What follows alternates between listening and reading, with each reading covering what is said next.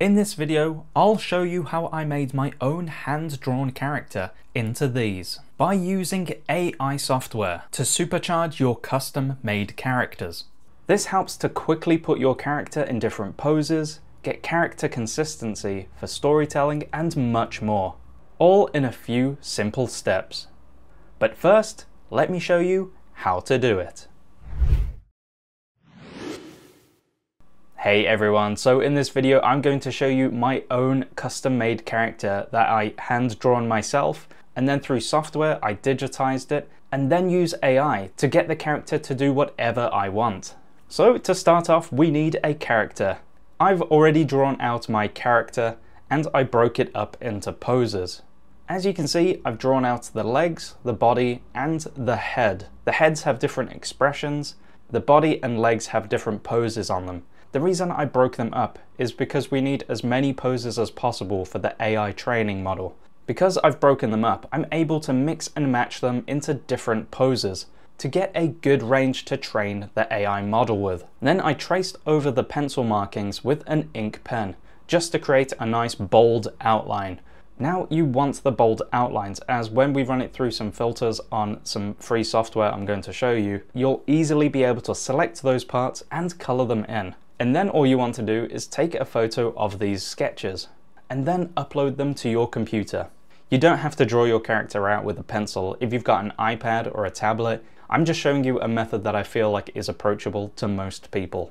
Now I've got all of my parts sketched out, inked in. Now there are a few ways to go about the next step. If you have Adobe Illustrator, there's a simple way to turn your line drawing into a vectorized image. And as you can see here, I've uploaded the head of my character. His name is George. And you can see there is a button here called Image Trace. And if I click that, just click OK. There, like magic, it's taken away that kind of paper from the background. It's noticed the black ink lines and turned that into a vector. If you don't have Adobe Illustrator, I'll show you a free alternative. This is a great website. It's called Photopea, and it's pretty much a free alternative to Photoshop. What I like to do is run it through a few different steps, as then you will be able to color it in. So if I load in that image of the head, so first I go into exposure and raise that, and as you can see that texture of the paper is gone, and then I take down the gamma correction, and then I go into levels, and I move this black slider up here. And then I go to posterize and take it down to 2 levels. So that's pretty much just black and white. And then I go to image and vectorize bitmap. Change that color value to 2, make sure it's set at cartoon, and click OK. And you'll notice there are a few different paths on this right hand side. I like to select them all, right click, and then flatten image. And now the image is free to color in. So as you can see, I've selected the paint bucket tool here, and if I click on George's face, there you go, it's colored it in. And because it's got that nice ink outline, as long as there's no gaps, it will fill in that shape. As you can see the eyebrows here, click them. Just make sure to select your color here. Then if I do his hair, and there you go, it's as easy as that. So we've gone from a black and white sketch to a color digital version of our character, and it wasn't that hard. You might want to add a bit more depth into the color of the character. So what I like to do is I normally get the magic wand tool and I select the area that I want to color in or add some detail to. I'll select the color of his face again, and I'll just make a darker color just to add some depth to it. Now you can come to the brush here and you can start to add some shadow. See there, adding shadow to the ear. If you have a tablet with a pen like I've got here, then I would say to use that, but you can use the mouse, it's no problem at all. As you can see, just adding a bit of shading or shadow to him just makes the character stand out a bit more. And then what you want to do is just continue with this method across all the different parts of the character you've created. It can take a little bit of time, but it's well worth it. Once you've done one, it shouldn't take as long to do the others. As you can see, I've colored in all of the parts to my character. So I've got his heads, the different leg poses, and the different body poses. What you have to do now is mix and match them to create all the different poses. So I've mixed some of the body parts up and I think it looks really good. So I can go and save this image and I'll make a bunch more. I would say it's best to create at least 15 different poses. Also, make sure to save some images just of your character heads. It just helps with the AI learning what the character face looks like.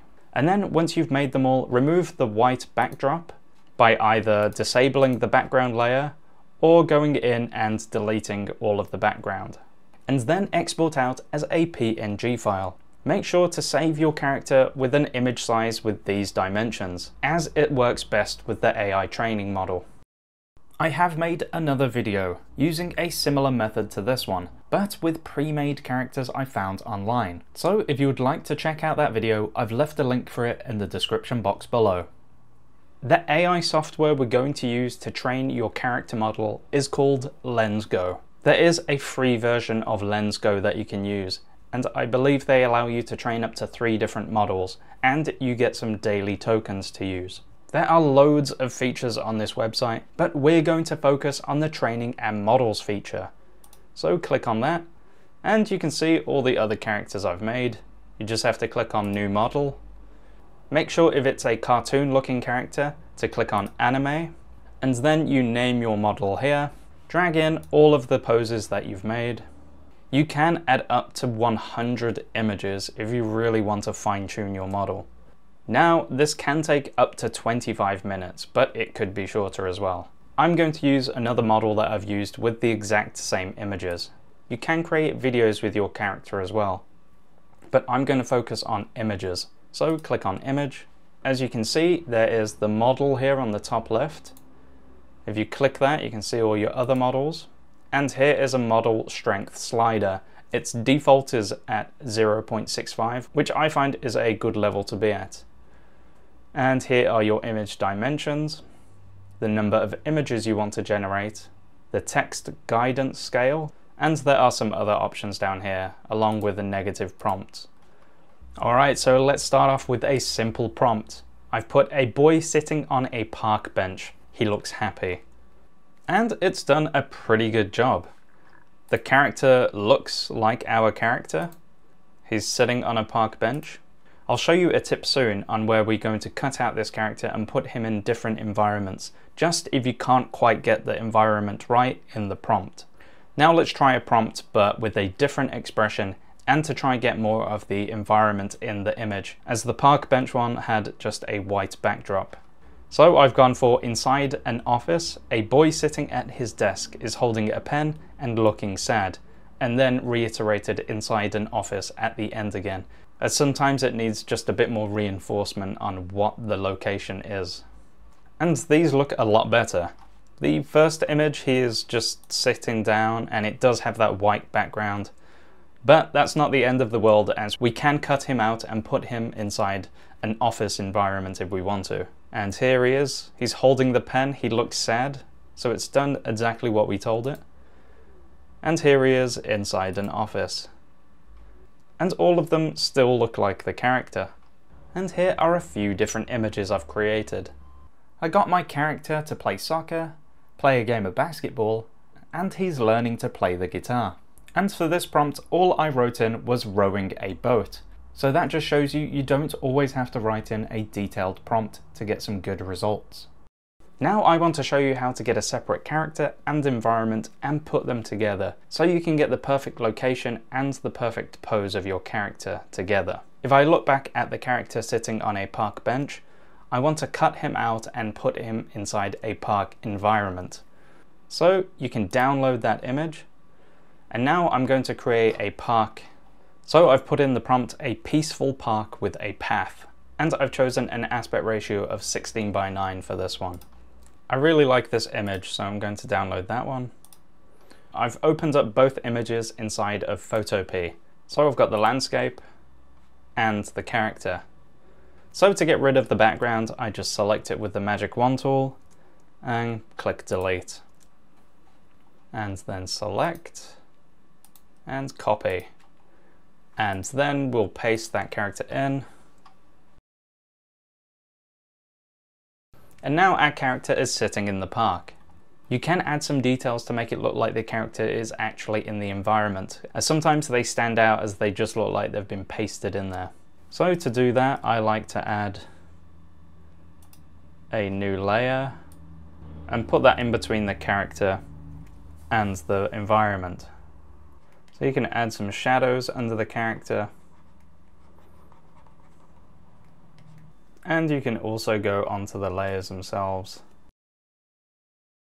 and use the burn tool.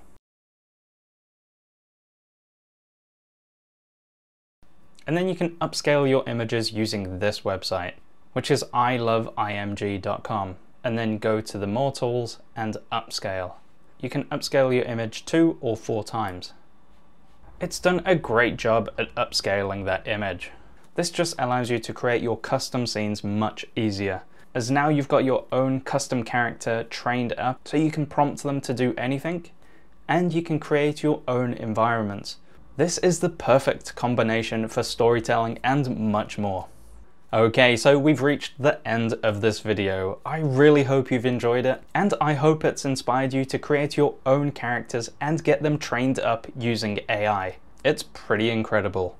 Feel free to give us a thumbs up and subscribe to our channel for more videos like this. Please comment below with any tips and tricks you want to share. And check out one of our other videos. We made an awesome video covering character consistency. To check that out, click on the image you can see on your screen right now. You won't want to miss it.